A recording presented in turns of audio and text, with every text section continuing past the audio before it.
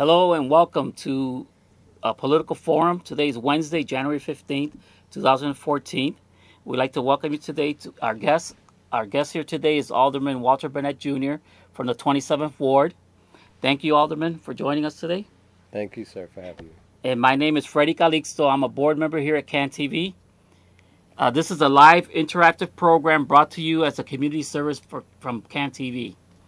We welcome your questions and comments for Alderman Walter Burnett by calling us at 312-738-1060. During the next 25 minutes, we'll try to get as many of your calls as possible on the air. And today we're going to talk with the Alderman about some ward initiatives. So, Alderman, what kind of initiatives are going on in your ward today? Well, Freddie, our ward, in our new ward with the new remaps, we roughly go from Clark Street to Avers on the west, roughly North Avenue to Roosevelt on the south. So it's very diverse. Changed slightly a little bit from what it was before, but we've added the medical district in there. We had added more of Old Town. We added the Goose Island area. So it's changed a little bit. There's a lot of exciting things going on in our ward. We're trying to move things west. We just had a new target built over in the North area, former Cabrini Green area. There's a proposed development where the old YMCA used to be on Clybourne and Halsted, where they're proposing a Mariano's grocery store, a movie theater, and some housing development, and restaurants and other things that are proposed to be happening there, which brings a lot of jobs to the community. Also, we're getting ready to sit down with the residents over there and come up with some input and some discussion about the whole floor plate over there in the community for the CHA property. And we're proposing to do that with an organization called the North Unity Program. The North Unity Program is an organization that I put together with LISC and the MacArthur Foundation, funded through the MacArthur Foundation to LISC, to try to bring everyone in the community together, whether you're mixed income, market rate, low income, affordable, from all walks of life, to get people to start conversating together and also buying into the community and the future of the community. Because we rebuilt bricks and mortar, but we have to rebuild the community. And so we've been working together.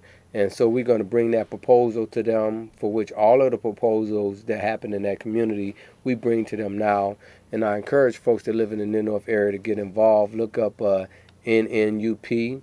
They have a website, and it tells about everything that's going on in the community, and we meet monthly.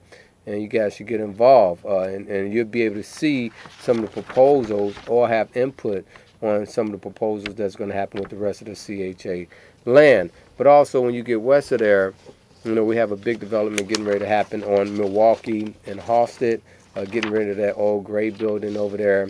Of course, there's a lot of exciting things going on in the West Loop area. We have a lot of the top restaurants over on Randolph Street. We have Google moving to the area, and there's a lot of auxiliary businesses that are moving to the area because of Google. So there's a lot of jobs happening in the community. There's a lot of construction going on. Soho Hotel is moving over there. You have Robert De Niro is thinking about have a proposal for his restaurant Noble and a hotel to be built over there. So there's a lot of exciting things. It seems like New York is moving to Chicago to the 27th Ward. To the 27th Ward. But also we have the Malcolm X happening in the community. We have Malcolm X redevelopment going on, the new Bulls Stadium. The new Bulls Training Center is being built. We're looking to redo the Blue Line over on Damon and the Expressway over there. And then in another new part of the ward, there's excitement going on because they're almost finished up with the new Peace Market that's getting ready to happen on Madison and Western. And so it's a myriad of other things that's starting to happen. And the west side is what's happening. I like to encourage folks to not only move to the area, but come over there and develop, because this is like, where it's the new frontier for the city of Chicago. It's the west side. So. Right. Well, it's very busy. You got a lot of things happening in the 27th Ward. Caller, just remind you to call in with your question. We have a question from a caller. His or her question was, how do you address fixing potholes in the 27th Ward? Well, one of the things is, a couple of things is, one, you can call our office and we'll call it in. Also, if I'm not mistaken, the city of Chicago, you can call 311, and they have some kind of technical system that they have to deal with all the potholes that they've been working on for a couple of years now, where they try to address them through the Department of Transportation. So you can call 311, or you can call our office, and in both cases, we'll work with you on taking care of those potholes. Now, you got to understand, one of the challenges with the potholes is, in this frigid weather, the only thing the city can do, because all the asphalt plants are closed, is put on cold patch. The challenge with cold patch is when it get real cold, it may not stay there. So so hopefully we don't get that frigid weather that we just experienced last week or a couple of weeks ago. Thank you. We have a caller on the line. Caller, what's your question?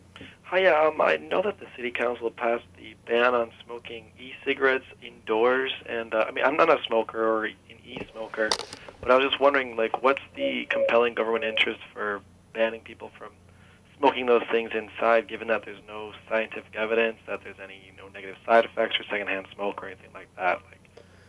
Okay, well, I got to be honest with you. I was sort of split on that. I wasn't one of the strongest advocates for the e-cigarette situation, but there were some compelling arguments on both sides. But on the banning side, they were sort of alluding to the same thing they did with cigarettes. It was like, it's all right if you smoke an e-cigarette, but you don't want to jeopardize other people's health because you choose to do that. And there were some arguments in reference to the e-cigarettes possibly having some chemicals that came out of them that can harm people's health with nicotine, and they're talking about a whole bunch of other things that may be involved. And then on the other side, they were arguing that it wasn't, So either way, to me, I said to myself, well, basically what you're saying is you don't want people blowing smoke in people around people while they're inside. Same thing with cigarettes, but you still allowing people to smoke. The only difference is they just got to go outside. And, I don't understand why it's such a big deal. We already accustomed to doing that anyway. So with the cigarettes. So this is just another. We're not banning e-cigarettes.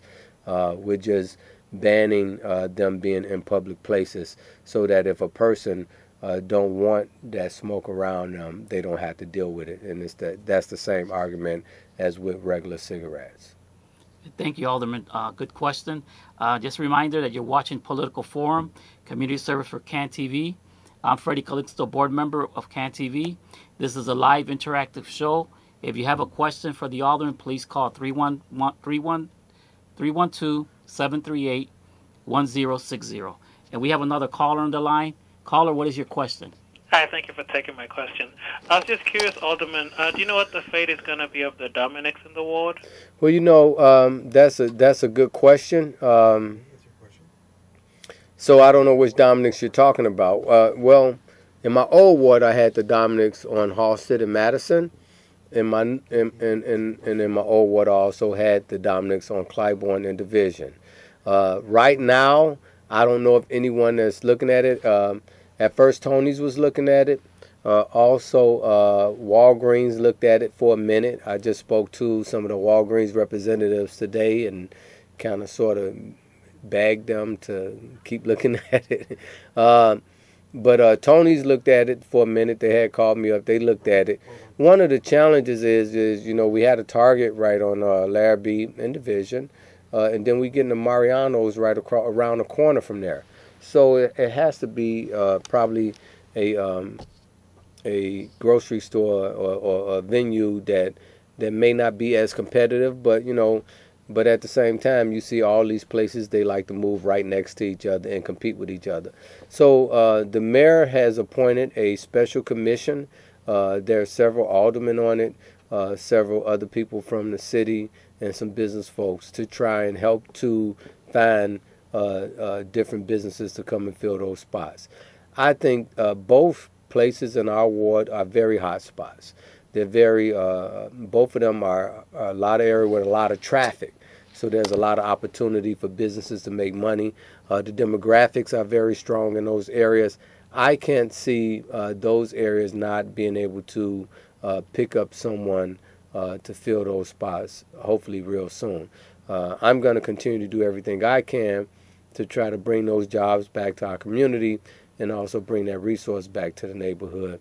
And I know that the mayor is very concerned about it, and also a lot of people in City Hall. So to answer your question, I don't know of anyone specifically right now. I heard that the one on Halsted and Madison, Whole Foods may be looking at it. As you know, that Dominick's was right across the street from Mariano's also. And then actually right down the street from there on Adams Street, there's supposed to be a fresh market, if I'm not mistaken. So we'll see what happens. We'll see what happens. But we're going to work as hard and diligently as we can to attract some other venue there. It's a big enough space. There's a lot of traffic there. There's something's going to go there. I can't see the one on Claiborne and Division being vacant for a long time.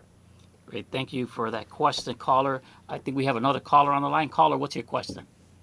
Hi, Alderman. In regards to the Dominick's, the one in your old ward on Halsted, is it possible that a parking garage can go there, because parking is very difficult in this area and hard to find parks? Sometimes the meters are full and the lots that are in the area are full, so I see the need for another parking structure.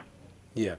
Well, there's a couple of other developments that's coming up over in that community, and they're going to have parking. The one I just mentioned with a Whole Foods, with a Fresh Market, if I'm not mistaken, is going to go on Adams and Halsted that's being built right now, is going to have a lot of public parking in that building. And then right across the street from where that Dominick's is, where the hotel is, there's a development that's going to go there that's going to have some more parking also.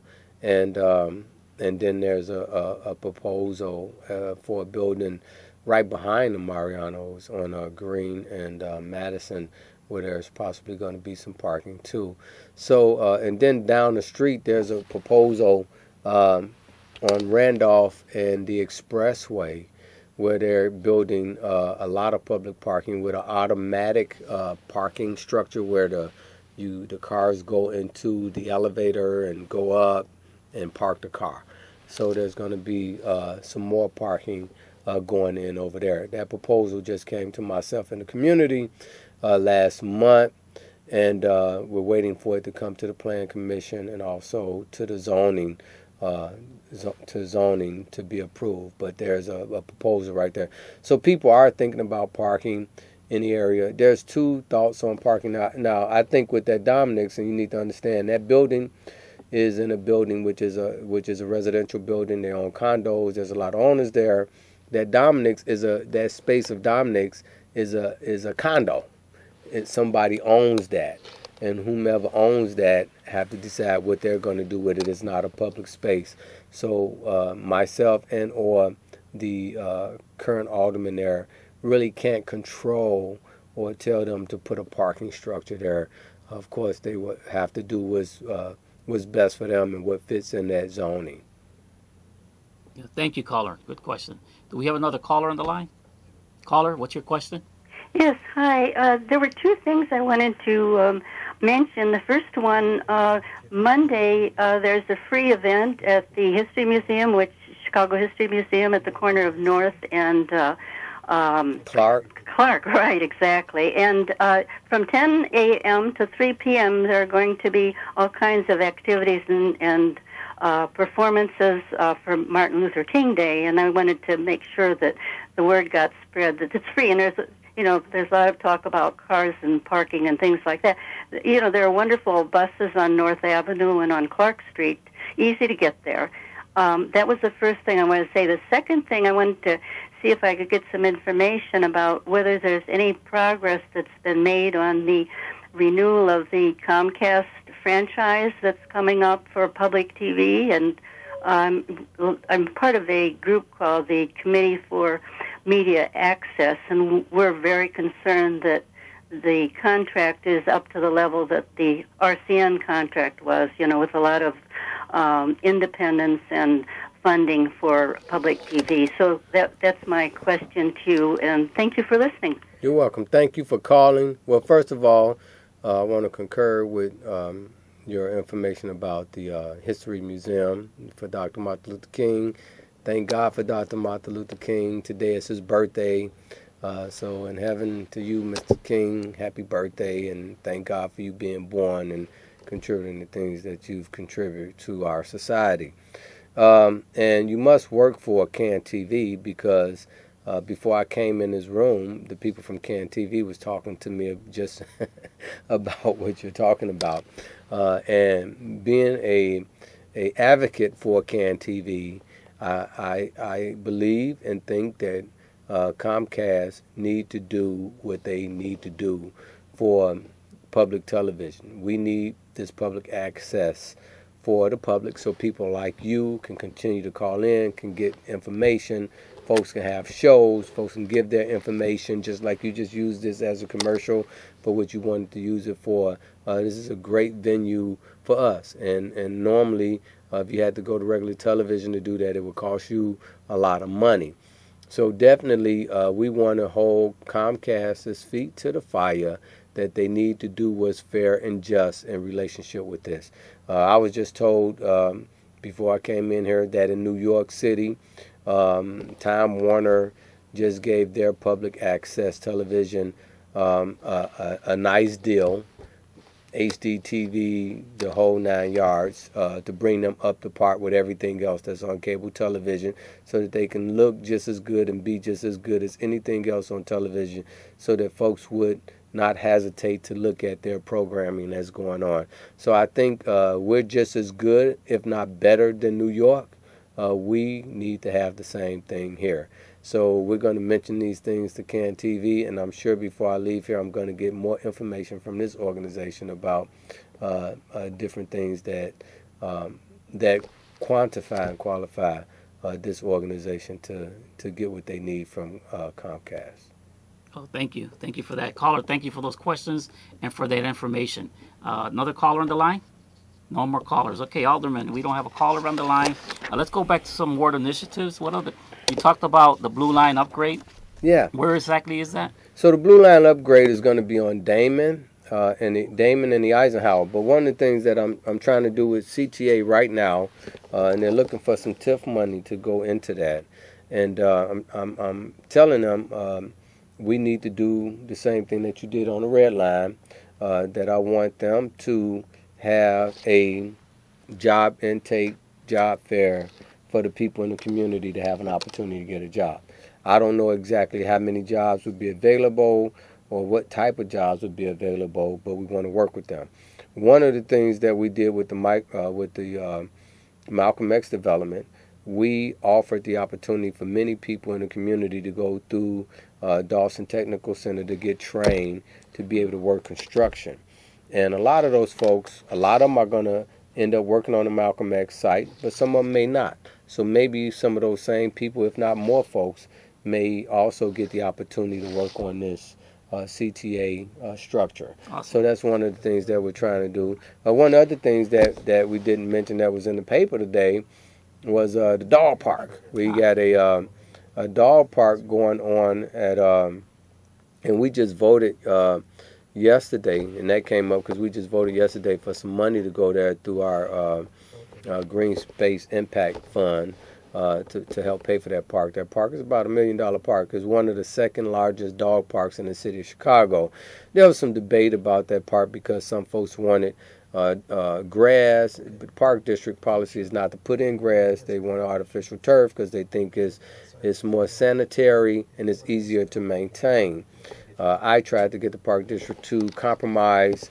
We're having those kind of debates all over the city as far as where dog parks go. Some community people don't like the artificial turf.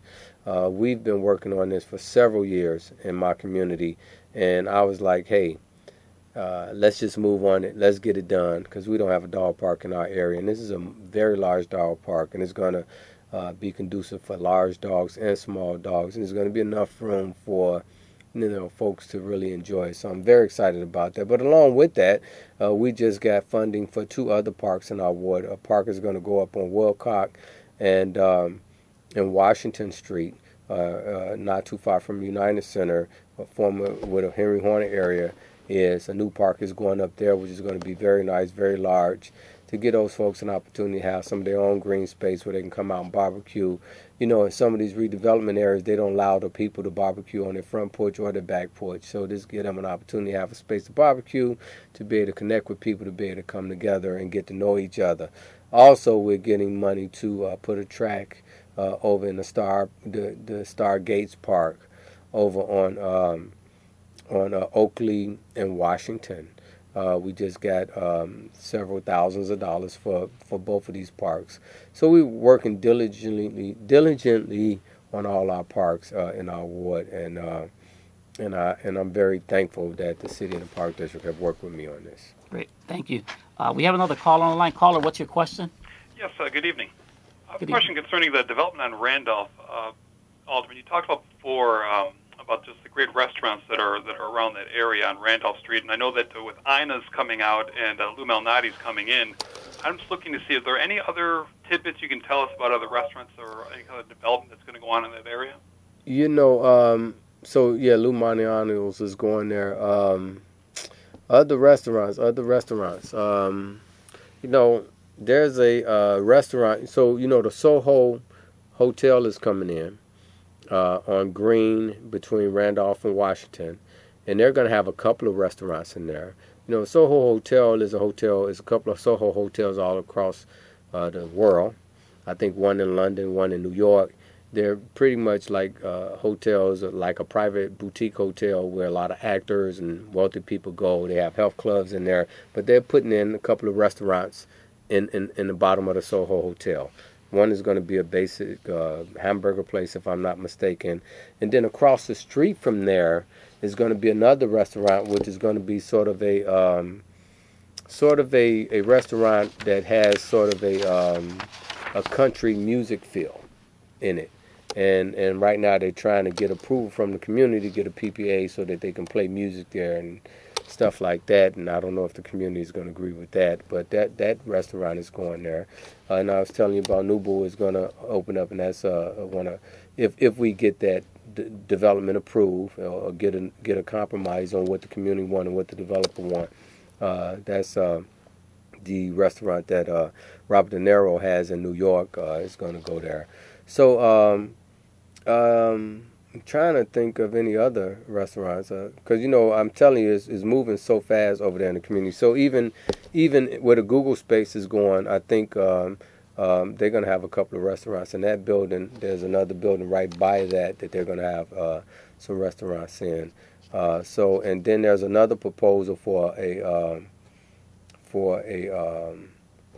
Bismarck Bowl, a bowling alley is being proposed over on Fulton Street. We don't know if that's going to happen, but I mean, there's so many things happening in that area that's being proposed.